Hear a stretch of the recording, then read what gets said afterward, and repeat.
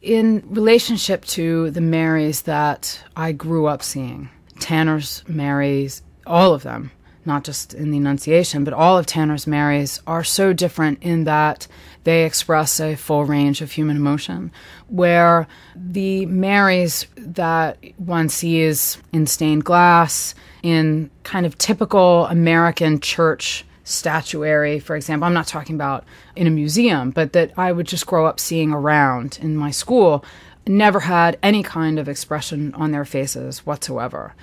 no matter what they were doing. So Madonna and Child, blank face. Mary crushing the head of the devil as a serpent, blank face.